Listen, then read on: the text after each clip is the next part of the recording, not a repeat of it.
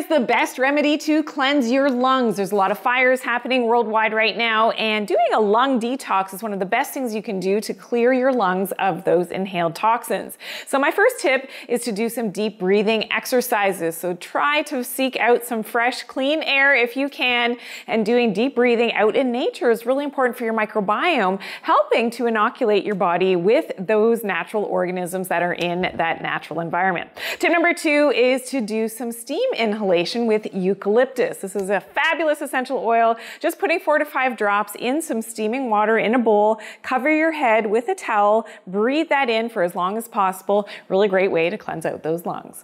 Follow for more natural health tips.